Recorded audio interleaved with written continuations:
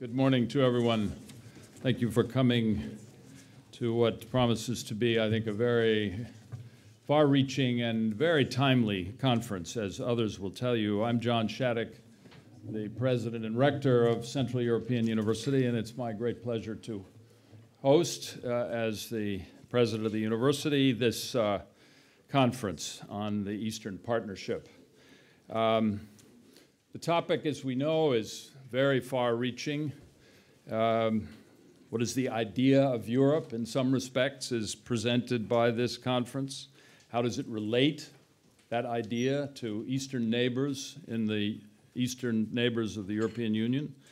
Has this idea gotten weaker in light of recent developments in the EU with respect to its relations with Russia, Ukraine, and specifically what's happening to the whole idea of the EU Eastern Partnership? So these are very big topics, and I know they will be explored with great interest and great precision by many of our speakers.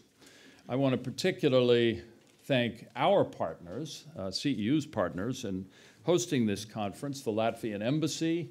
Thank you so much. Of course, Latvia is in a very crucial position today in respect to all of these questions, and thank you, Mr. Ambassador, for being here with us today. And the Friedrich Ebert Stiftung, which frequently co-hosts events of this kind. Thank you so much for doing that. Our Center for EU Enlargement Studies, under the very able leadership of Peter Balázs, who all of you know, former Hungarian foreign minister and former EU commissioner, is at the heart of CEU's activities with respect to these issues, regional issues related to geopolitics and to the relationship among countries in the region. The center is a major resource on these issues, and this is a very timely opportunity to explore them before the summit that's coming up later this month in Riga, and that's a very exciting prospect. There are many, of course, distinguished participants in the conference, and I certainly won't introduce or recognize them all. They are going to be introduced to you during the course of the day, but I do in particular want to thank and welcome our two keynote speakers, Andris Piebalgs, who's an advisor to the President of Latvia and a former Commissioner of the EU for Development. Thank you very much for being here. And my good friend Zsolt Németh, who is a distinguished parliamentarian and diplomat, current chairman of the Foreign Affairs Committee of the Hungarian Parliament, with long expertise on the issues that are being explored here today. Thank you so much, Zsolt, for being here. Let me just say a very few words. You'll hear many, many more words during the course of the day, and many of them probably more profound that I will give you, about the goals of the Eastern Partnership, the issues and challenges that it faces, and what needs to be addressed if this partnership is to continue as a live prospect. The goals, I think we know, generally speaking, are to strengthen the political, economic, and trade relations among the countries who are members of the partnership, and also to strengthen their relationship not only with each other, but above all with the European Union, to promote the rule of law, generally speaking, and human rights and the values that are so central to the European Union, to develop joint institutions insofar as possible, especially on trade and economic relations. Institutional development cross borders is not the easiest thing in the world these days, as we know. Never has been easy, and it's particularly challenging at the moment. But that is certainly a goal, and a very noble and lofty goal, of the Eastern Partnership. The challenges and issues that the partnership faces are many. You know them all. Diverse members among the partnership, countries in different situations, many of them with conflicting interests among themselves and conflicting with their own neighbors who are not members of the partnership, and in some cases common interests, but interests which are not necessarily advanced by the Eastern Partnership. There's, of course, very specifically the Ukraine conflict, which we know is coloring almost everything in the region at the moment. There's the issue of relations with Russia among the members of the partnership and between the European Union and Russia. And of course, the launch of the Eurasian Union, which has got its own very lofty goals and is not necessarily in the same framework as either the EU or the Eastern Partnership. There are also internal stresses, as we well know, inside the European Union, a result of economic and political issues that are swirling around, which I won't detail for you. You know them all, but certainly the stresses that are reflected inside the EU are among the issues and challenges facing the Eastern Partnership. And then I suppose one has to list as a final challenge the apparent, and I use that adjective carefully, the apparent end of EU Eastern expansion. Certainly it is not on the agenda at the moment, and perhaps for forever, but this is an apparent fact, a reality that needs to be reflected. So a final set of comments, just as really in a way as challenges to the conference. What needs to be done to address these issues that I've just very briefly listed? What can be done? What sort of rethinking is possible with respect to the concept of the Eastern Partnership? I suppose I would list, you may put this elsewhere on the list, but I'd put at the top, stabilizing the situation in Ukraine, and ultimately, and sooner rather than later, negotiating very creatively an end of the Ukraine conflict, an end of the conflict which will in fact be negotiated rather than fought out on the ground. And there are certainly grounds and frameworks for doing that. This is not a conference about the end of the Ukraine conflict. However, this is a topic that's very much on the agenda of the Center for European Union Enlargement Studies.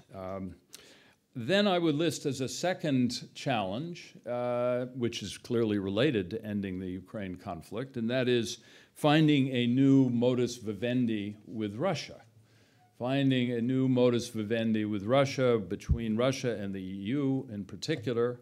Here, as an American, I would say the United States is can play a very negative or potentially positive role in this, and the US is therefore very much part of this new modus vivendi. Not only a modus vivendi with Russia, but also a modus vivendi or an understanding of what this concept of a Eurasian Union is all about, and how that relates to what's happening with the EU and the Eastern Partnership. I think it also, looking to the future, I think we also need to find a way not only of stabilizing Ukraine and negotiating the end of the conflict, but also reopening some reasonable pathway for Eastern partners to have their own relationship with the European Union, which may also be very much complemented by relationships that they would have further to the east. And so that's why this concept of a modus vivendi is so crucial. And I guess the final challenge is very clear, and it's very exciting, because I think it's a challenge to the countries of Central and Eastern Europe who can play a crucial role in addressing all of these issues because of their geographic location, their new relationship, not so new anymore, but relatively new with the European Union, and their relationship with the Eastern partners. So clearly the countries of this region are in a crucial role to address all these issues. So thank you very much, and welcome to the conference, and we look forward to all of your participation.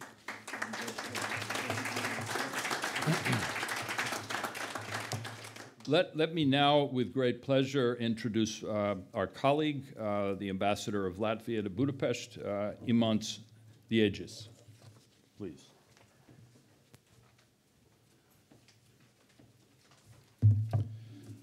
Thank you very much, Mr. Shattuck, and on behalf of the Embassy of Latvia in Hungary and the current EU Presidency, I'd also like to welcome you to today's conference and thank you for being with us. I'd like, first of all, to thank the Friedrich Ebert Stiftung for their support for this conference.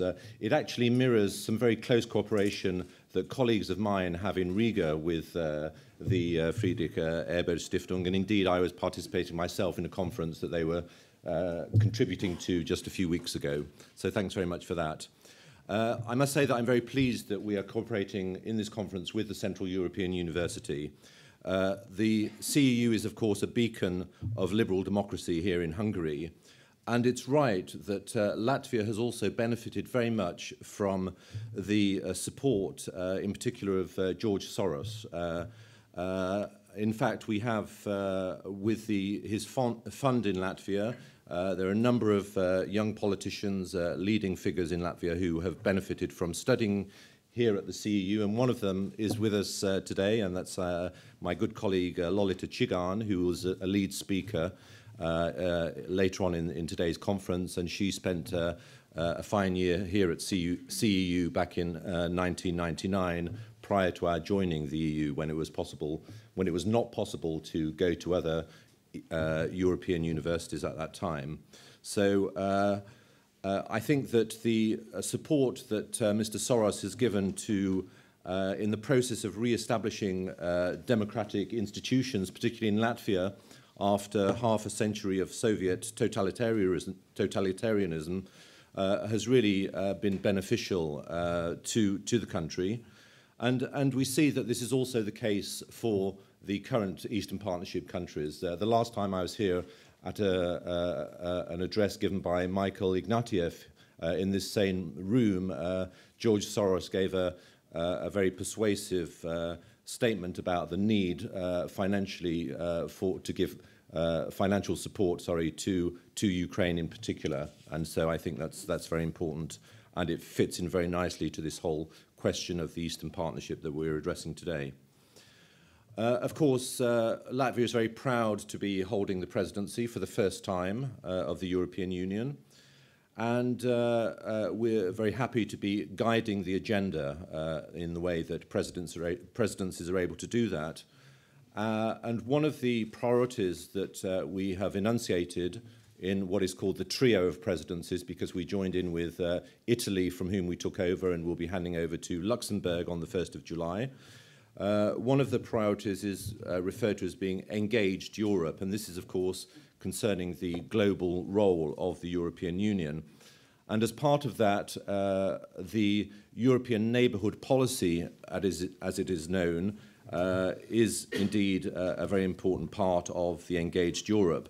And the European neighbourhood policy covers not only the Eastern Partnership, but also the southern rim of Europe. And we've seen only these last few days the important challenges that the European Union is facing on issues of migration, not least the challenges to security that are presented in some of our southern neighbourhood countries. Concerning this policy of neighbourhood, I think the concerns of the European Union are really to promote peace, stability and security in our neighbourhoods, whether this is in the east or in the south. One of the main events of Latvia's presidency will be taking place in a few weeks' time. This is the Eastern Partnership Summit on the 21st and 22nd of May in Riga, where we will be having all of the heads of state and government from the EU member countries and from the 6 partner countries convening in Riga to decide how to move ahead in this relationship between the EU and our 6 Eastern Partnerships countries.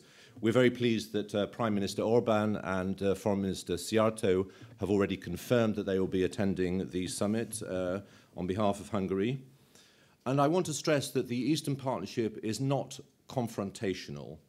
The policy is really to engage and to demonstrate to our Eastern partners that the European Union is concerned about them, is committed to supporting them, and also to allow the 6 countries to decide for themselves what sort of relationship they would like with the European Union, how they would like to move ahead. And this whole question of the individual approach, I think, is something that will be reflected during the course of the Eastern Partnership Summit in Riga. I'd also, on behalf of the Latvian Embassy, like to thank all of the speakers who are participating today. And once again, I'd also echo what the Rector said in thanking our 2 keynote speakers, Zsolt Nemeth, one of the top foreign policy specialists in Hungary and chairman of the Foreign Affairs Committee of the Hungarian Parliament, and Andris Piebalgs, Latvia's outstanding commissioner during 2 terms of the Commission. And he reminded me last night that when the idea of Eastern Partnership was conceived, of course, he was there in the Commission discussing this very idea. So I'd also like to offer a special thanks to Professor Peter Balázs, the Director for the Centre of EU Enlargement Studies here in the CEU, because and to thank his team as well for the excellent cooperation that we've had in the lead-up to this conference. And we discussed, as we were considering the timing of this conference, that it would be very important to time it just a few weeks before the summit itself. And in fact, in closing, I'd like to say that this morning I was listening to the main Latvian radio station, the 8:30 News in Latvia, which amongst the headlines was a comment that today in Budapest this Eastern Partnership Summit is taking place with a view to the conclusions of the summit giving some input to the summit itself. So I think that gives all of our speakers and the participants a big responsibility to making sure that we have some good recommendations for the summit itself. Thank you very much.